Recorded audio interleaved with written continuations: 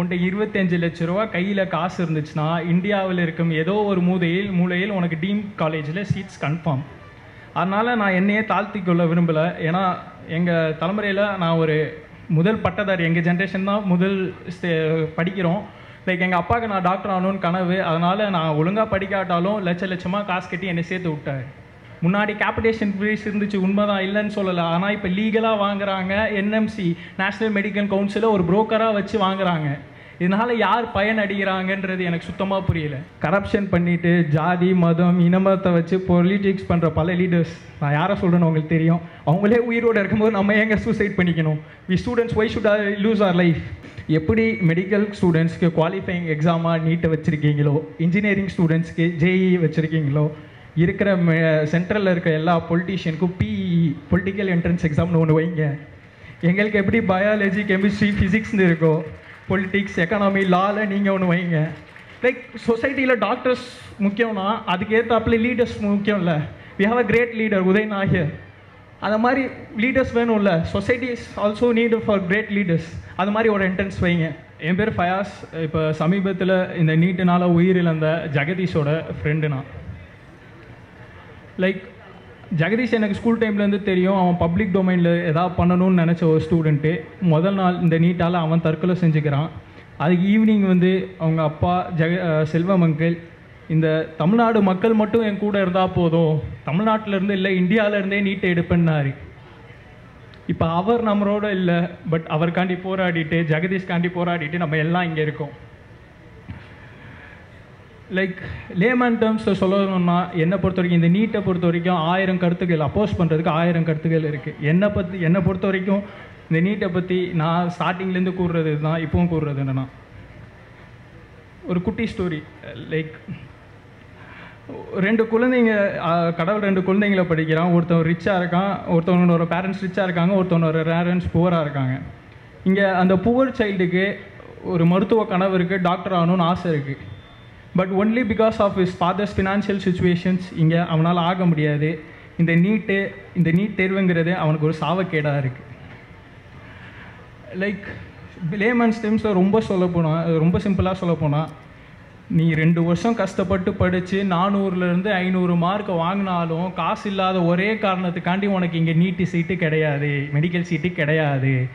நீ வெறும் என்ன மாதிரி 100 150 எடுத்து ஜஸ்ட் பாஸ் ஆகியிருந்தனா உன்ட்ட 25 லட்ச ரூபா கையில் காசு இருந்துச்சுன்னா இந்தியாவில் இருக்கும் ஏதோ ஒரு மூலையில் உனக்கு டீம் காலேஜில் சீட்ஸ் கன்ஃபார்ம். அதனால் நான் என்னையே தாழ்த்திக்கொள்ள விரும்பலை. ஏன்னா எங்கள் தலைமுறையில் நான் ஒரு முதல் பட்டதாரி, எங்கள் ஜென்ரேஷன் தான் முதல் படிக்கிறோம். லைக் எங்கள் அப்பாவுக்கு நான் டாக்டர் ஆகணும்னு கனவு. அதனால் நான் ஒழுங்காக படிக்காட்டாலும் லட்சமாக காசு கட்டி என்னை சேர்த்து விட்டார். இப்போ எனக்கு இந்த ஃபீல்டு பிடிச்சிருக்கு. ஜெகதீஷ் மூலியமாகவும் பல மக்கள் மூலியமாகவும் இதில் ஏதாவது ஒரு ரெவல்யூஷன் கொண்டு வரணும்னு நான் இப்போ யோசிச்சுட்டு இருக்கேன். லைக் இந்த நீட் எக்ஸாமு அதான் நான் சொல்கிறேன்ல, ஃபுல் அண்ட் ஃபுல் மணி மோட்டிவோடு இருக்குது. லைக் நம்ம ஒன்று புரிஞ்சுக்கணும். காலேஜஸில் வந்து ஃபஸ்ட்டு வந்து கவர்மெண்ட் காலேஜ் இருக்குது, செமி கவர்மெண்ட் காலேஜ் இருக்குது, டீம் காலேஜ் இருக்குது. நீங்கள் ஜஸ்ட் பாஸ் ஆனால் போதும், டீம் காலேஜஸில் இந்தியாவில் இருக்கிற ஏதோ ஒரு மூலையில் you will get medical seat with 25 lakh per year annum fees. அது வந்து நிறைய பேர் இந்த சோஷியல் மீடியாவில் என்ன நினச்சிட்டு இருக்காங்க, அது இல்லீகலாக வாங்குறாங்க, பிளாக்ல வாங்குறாங்க. It is legal brother, it is legal. Central கவர்மெண்ட்னால approve பண்ணப்பட்டிருக்கு. முன்னாடி கேபிடேஷன் ஃபீஸ் இருந்துச்சு, உண்மைதான், இல்லைன்னு சொல்லலை. ஆனால் இப்போ லீகலாக வாங்குறாங்க. என்எம்சி நேஷ்னல் மெடிக்கல் கவுன்சிலை ஒரு புரோக்கராக வச்சு வாங்குறாங்க. இதனால் யார் பயன் அடைகிறாங்கன்றது எனக்கு சுத்தமாக புரியல. நீட்டு கொண்டு வர்றதுக்கு அவங்க சொன்னது 2 காரணம். குவாலிஃபைங் மெடிக்கல் ஸ்டூடெண்ட்ஸ், நம்பர் 2 மணி வந்து பொருள்றதை அழிக்க போகிறோம். பட் ஆனால் அவங்க 2மே பண்ணல. இப்போ நான் குவாலிஃபைங் மெடிக்கல் ஸ்டூடெண்ட்ஸ்க்கு ரிட்டையர்ட் ஜஸ்டிஸ் ராஜன் சாரோட ரிப்போர்ட்டே அதுக்கு பதில் அளிச்சிரும். நம்பர் 2 பொருளாதாரத்தின் அடிப்படையில் தான் இங்கே எல்லாம் நடக்குதுன்னு நான் சொன்னல. மணி தான் இங்கே எல்லாமே. Money is deciding factor here. Like எப்படி சொல்கிறது, மணி இருக்கிறவன் இங்கே டாக்டர் ஆகிட்டா, நான் ஆரம்பத்துலேருந்து சொல்கிறவன் மணி போட்டுட்டு மணி எடுக்கணும்னு தான் இருப்பானே தவிர இங்கே பப்ளிக் டொமைனுக்கு சர்வீஸ் பண்ணணும்னு இருக்க மாட்டான். Future health care system will be at a risk. Like நம்ம கான்ஸ்டிடியூஷனோட பேஸ் என்னென்னா ஃபெடரலிசம், மாநில சுயாட்சி. நம்ம ஸ்டேட்ஸ்லாம் சேர்த்து தான் இந்த ஒன்றிய அரசு. நம்ம ஸ்டேட்ஸ் எல்லாம் சேர்த்து தான் இந்த ஒன்றிய அரசுக்கே தவிர இந்த ஒன்றிய அரசுக்காண்டி நம்ம ஸ்டேட்ஸ் இல்லை. We have all R rights. எக்ஸிஎம் அண்ணாதுரையும் அதான் சொன்னார், மாநில சுயாட்சியை பற்றி பேசியிருக்காரு. we have all our rights, we know how to perform, we are already satisfied and already well function. As a medical student சொல்கிறேன், Tamil Nadu is a representation and Tamil Nadu is a role model to all other states in India. மெயினாக health care சிஸ்டமில், international medical டூரிசமில் like என் மேலே நம்பிக்கை இல்லைனா நீங்கள் creams road போய் பார்க்கலாம், பெல்ரோத் hospital போய் பார்க்குறேன், ஏன் நம்ம குரோம்பேட்டில் இருக்கிற லலா ஹாஸ்பிட்டலில் போய் பார்க்கலாம். நீங்கள் பார்க்குற 10 பேஷண்ட்டில் 3 பேஷண்ட் இன்டர்நேஷ்னல் பேஷண்ட்டாக தான் இருப்பாங்க. அவ்வளோ வெல் பில்டாக இருக்கிற மெடிக்கல் கேர் சிஸ்டம்கிட்ட வந்து நீங்கள் சொல்கிறது நாங்கள் எதுக்கு கேட்கணும்? We are already good. நீங்கள் சொல்கிற ஒரு எக்ஸாம் பாட்டனே எதுக்கு நாங்கள் கேட்கணும்? ஸோ இதை விடுங்க, ஹாஸ்பிட்டல்ஸ் விடுங்க. Doctor Cheran sir like one of the finest heart surgeon. Doctor Velmurugan sir he is also a professor, one of the finest neurologists. என்னோட inspiration doctor Mohammed ரலா sir, வேர்ல்ட்லே best liver surgeon. அவர்லாம் நம்ம ஸ்டேட் போர்ட் சிலபஸில் படித்து நம்ம Stanley காலேஜில் படித்து வந்தார். And Ezhil sir, honourable sir Ezhil sir, அவருமே இங்கே மெட்ராஸ் மெடிக்கல் காலேஜில் படித்தவர் சார். நீங்கள் எழுதும் போது நீட் இருந்துச்சா சார்? இல்லை, he's a well qualified general physician now. இப்படி இருக்கும்போது எதன் காரணத்தினால இது யார் பயனற்றா, யாருனால இது பெனிஃபிட்னே எங்களுக்கு புரியலை. நான் இதை ஜெகதீஷ் இழப்பிலேருந்து நான் இதை பேசிகிட்டு இருக்கிறத பார்த்துட்டு இந்த மத்திய அரசு ஆதரிக்கிறவங்களும் நீட்டை ஆதரிக்கிறவங்களும் தொடர்ந்து என் மேலே ஓப்பனாக சொல்கிறேனே, பிஜேபி ஆதரிக்கிறவங்க என்னை என்ன சொல்கிறாங்கன்னா, இவனை வெட்டணும், இவனை குத்தணும், அதெல்லாம் சொன்னால் கூட பரவாயில்ல, ஈடியை விட்டு இவனை ரைட் பண்ணுங்கள், இவங்க அப்பா 25 lakhs கட்டுறாரு, இவனை ரைட் பண்ணுங்க அப்படிங்கிறேன். லீகலாக வாங்குறாங்கயா, சென்ட்ரலில் போய் கேளுங்க, அதை கேட்காம என்ன ரைட் பண்ணுவேன்னு சொல்கிறது லைக் சில்லியா. நான் 19 years old. Like if you have cuts, speak with me with ideology and your points, not with your threatens. ஓகேங்களா? லைக் ஸ்டூடெண்ட்ஸ்கிட்ட நான் சொல்லிக்கிறது உண்மை தான், ஒரே விஷயம் தான். இங்கே ஜெகதீஷ் இழப்புக்காண்டி நான் இங்கே போராடிட்டு இருக்கோம். என் ஃப்ரெண்ட்ஸும் ஒரு 10 பேர் இங்கே வந்திருக்காங்க. லைக் அவன் பண்ணதை நாங்கன்னு சொன்னவே வரல. Suicide is not at all option.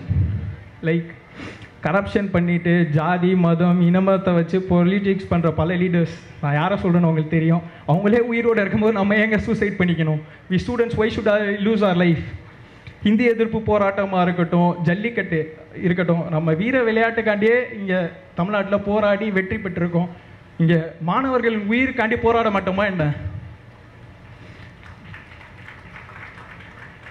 இன்றைக்கி இது உண்ணாவிரத போராட்டமாக சைலண்ட்டாக நடந்துகிட்டு இருக்குது. அண்ட் ஜல்லிக்கட்டு டைமில் ஸ்டேட் கவர்மெண்ட்டோட சப்போர்ட் இல்லாமலே அவ்வளோ பெரிய போராட்டமாக நடந்துச்சு. ஏன்னா அவ்வளோ உணர்ச்சி உள்ளவங்க நம்ம. இப்போ ஸ்டேட் கவர்மெண்ட் மட்டும் ஒரு சப்போர்ட் இருந்துச்சுன்னா, we are ready to bring another jallikattu, please open Marina for us. But ஆனால் அது பண்ண விட மாட்டோம். Like state government I know they are fighting, எவ்வளோ முடியுமோ பண்ணிகிட்டு இருக்காங்க, எங்களுக்காண்டி போராடிட்டு இருக்காங்க. இங்கே இருக்கிற இத்தனை பேருக்கு இங்கே எங்களுக்காண்டி போராடணும்னு அவசியம் இல்லை. நீங்கள் பாட்டில் ஜாலியாக ஏசிலேயோ இருந்துட்டு இருக்கலாம். இங்கே இந்த வேக்காட்டில் உட்காந்து எங்களுக்காண்டி போராடுறீங்க. We have hope in them, we have trust in you. Like இதை வச்சு நிறைய பேர் என்ன சொல்கிறாங்கன்னா, நீட்டை வச்சு பொலிட்டிக்ஸ் பண்ணுறாங்க, நீட்டை வச்சு எல்லாம் பொலிட்டிக்ஸ் பண்ணுறாங்க. சரிங்க, பொலிட்டிக்ஸ் பண்ணுறாங்களா என்னன்னு எங்களுக்கு தெரியல. இந்த பொலிட்டிக்ஸ்னால இந்த மீட் செய்கிற ரத்தாயி அனிதாவில் தொடங்கி ஜெகதீஷ், என் ஃப்ரெண்டு ஜெகதீஷ் வரைக்கும் இருக்கிற மாணவர்களுக்கு ஒரு ஜஸ்டிஸ் கிடைச்சா பொலிட்டிக்ஸ் இருக்கட்டுமே, அதில் என்ன தப்பு இருக்குது? அதுக்காண்டி தானே பொலிட்டிக்ஸ் இருக்குது. இங்கே ஒரு ஜஸ்டிஸ் கிடைச்சா பொலிட்டிக்ஸ் இருக்கிறதுல என்ன தப்பு இருக்குது? அண்ட் கடைசியாக லைக் 3 கோரிக்கைகளை வச்சு நான் முடிவெடுக்க விரும்புகிறேன். லைக் இது நான் சொல்கிறது எந்த வகையில் கரெக்டாக தப்பாக, இது சொல்கிறதுனால எனக்கு என்ன நடக்க போகுது எதுவுமே எனக்கு தெரியாது. But I wanted to say this 3 things. Number 1, எப்படி மெடிக்கல் ஸ்டூடெண்ட்ஸ்க்கு குவாலிஃபையிங் எக்ஸாமாக நீட்டை வச்சுருக்கீங்களோ, இன்ஜினியரிங் ஸ்டூடெண்ட்ஸ்க்கு ஜேஇ வச்சுருக்கீங்களோ, இருக்கிற சென்ட்ரலில் இருக்க எல்லா பொலிட்டீஷியனுக்கும் பொலிட்டிக்கல் என்ட்ரன்ஸ் எக்ஸாம்னு ஒன்று வைங்க. எங்களுக்கு எப்படி பயாலஜி கெமிஸ்ட்ரி ஃபிசிக்ஸ்னு இருக்கோ, பொலிட்டிக்ஸ் எக்கனாமி லாவில் நீங்கள் ஒன்று வைங்க. லைக் சொசைட்டியில் டாக்டர்ஸ் முக்கியம்னா அதுக்கேற்றாப்புல லீடர்ஸ் முக்கியம் இல்லை. We have a great leader உதயநாயர். அந்த மாதிரி லீடர்ஸ் வேணும்ல. Society is also need for great leaders. அது மாதிரி ஒரு என்ட்ரன்ஸ் வைங்க. நம்பர் 1. நம்பர் 2, நம்ம ஹானரபிள் சீஃப் மினிஸ்டர் ஸ்டாலின் சாருக்கு இது நான் இவ்வளோ குவாலிஃபைடாக இது கேட்குறதுக்கு குவாலிஃபைடான்னு கூட தெரியல. பட் ஆனால் லைக் இங்கே இருக்கிற அமைச்சர் லைக் எம்பிஸ் எம்எல்ஏ இவங்க லைக் ஆல் தி கவர்மெண்ட் ஆஃபீஷியல்ஸோட ஸ்டாஃப்ஸோட பசங்க எல்லாம் கம்பல்சரியாக கவர்மெண்ட் ஸ்கூலில் தான் படிக்கணும்னு ஒரு லா ப்ளீஸ் கொண்டு வந்தால் நல்லாயிருக்கும். ஏன்னா இப்போ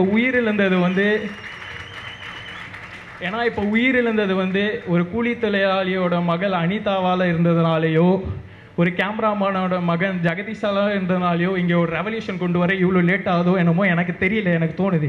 இதே ஒரு எம்பியோட பசங்களோ ஒரு எம்எல்ஏவோட பசங்களுக்கோ இது நடந்தது தான் மேபி இங்கே ரெவல்யூஷன்ஸ் கொஞ்சம் சீக்கிரமாக நடந்திருக்கும் நான் நம்புகிறேன். லைக் நம்பர் 3 இதுதான் பெருசு. லைக் எப்படி சொல்கிறதுன்னு கூட தெரில, but I wanted to convey it any have.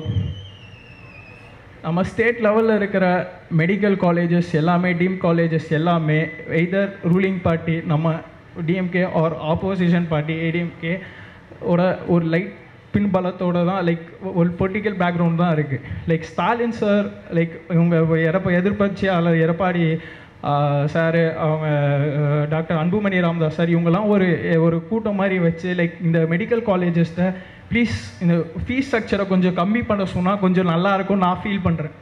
Like ஒரு கவர்மெண்ட் காலேஜால் ஒரு மருத்துவ மாணவனை இயர்லி 30,000 உருவாக்க முடியும்னா கண்டிப்பாக மேபி 1 lakh வச்சுக்கோங்களேன்.